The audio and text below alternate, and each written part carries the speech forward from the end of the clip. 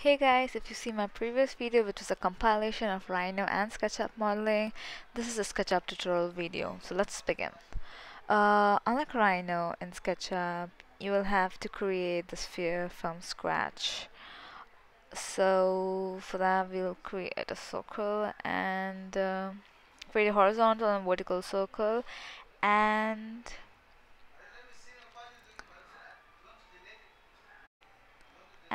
with the help of follow me tool,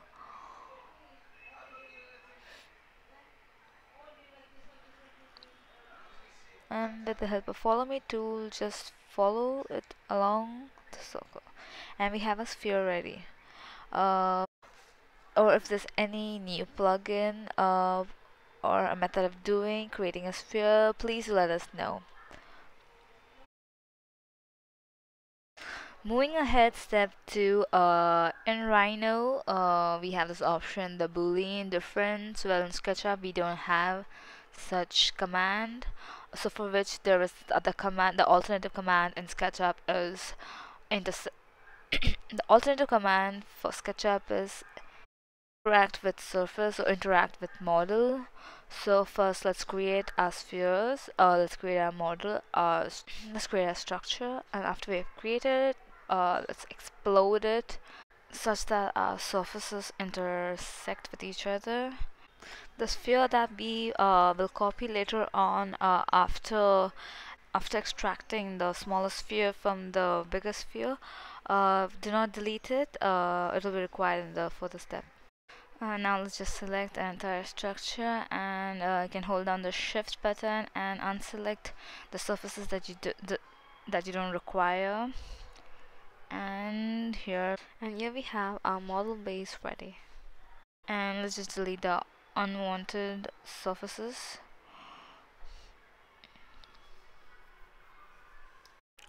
Heading to step 3, in step 3 we would require an extension that you will need to download if you don't have it already. The name of the extension is multiple offsets, which helps you to create multiple offsets by just one click. Now over here the offset is created because in the hidden geometry, if you turn on your hidden geometry by going to view, you would see the sphere that has the lines like latitude and longitude, which are actually hidden. That offsets. Now to have a shell, let's just select the entire model and press down shift and click on the structure that we do not want to be deleted, and here we have, and just delete the remaining, and here we have our shell ready. Now step 4, if you see, there are some of the surfaces which, if you see, haven't been deleted. So for that, what we'll do is take the command offset that is already inbuilt in SketchUp. Let's just create an offset from the hidden geometry lines that you see, and then let's delete the surface. Well, now step 5, moving ahead now to give it a depth. And since this is a sphere, you cannot pull and push unless and until, for which you require another extension, which is pull push joint, which you'll get it easily. Sorry, which is joint push pull, which helps you to push and pull curvy linear structures. If you had seen, we had deleted the unwanted layers that were created, which weren't getting deleted. But after giving this command, there are still surfaces created. So for which we'll have to do the same step, which is offset it by the offset command the offset tool that we already have in SketchUp, which you'll find it in your toolbar, and with the help of the hidden geometry that you can see in dotted, just offset it and then delete the surfaces that is created, and we we'll have our grid shell ready. Once our grid shell is ready, if you see in SketchUp and you pull or push only the outer surface, uh, you have a surface, and while in the inner side the surfaces aren't created, so for which we'll have to create inner surfaces, for which if you guys have any other method of creating surface other than the one which we are doing right now is by creating lines, please do let us know, comment in the comment below.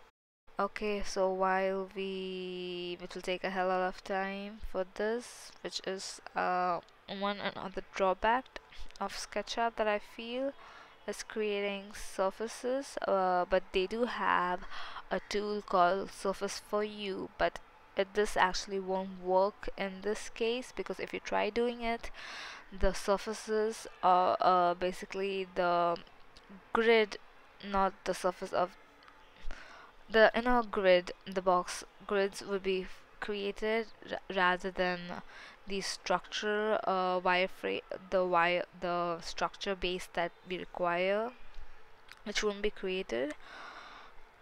Well, in SketchUp, unlike Rhino, we don't have an option to alter the mesh like we did in our the Rhino tutorial, like I showed you, by adjusting the density.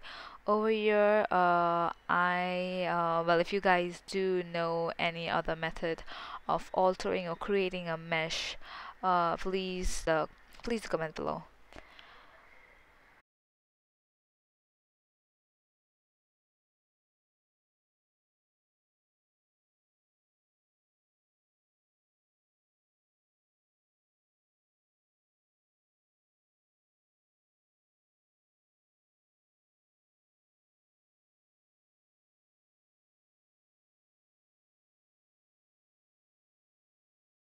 After giving it its depth, we'll have to as you've seen in my previous video in Rhino, how we have done, we've used contour to create horizontal like slab like surfaces structures. Over here in SketchUp, we have another extension that you would require, which is Slice, which is yeah, the name of this extension is Slice, which you'll have to download it. And in this basically we had created a sphere before. We'll just slice it according, if you know the distance well and good, you can just mention it in the spacing option that you see when you open the slicer bar. Just mention the distance that you require, and if you haven't, well, we can just delete the extra layers that are created.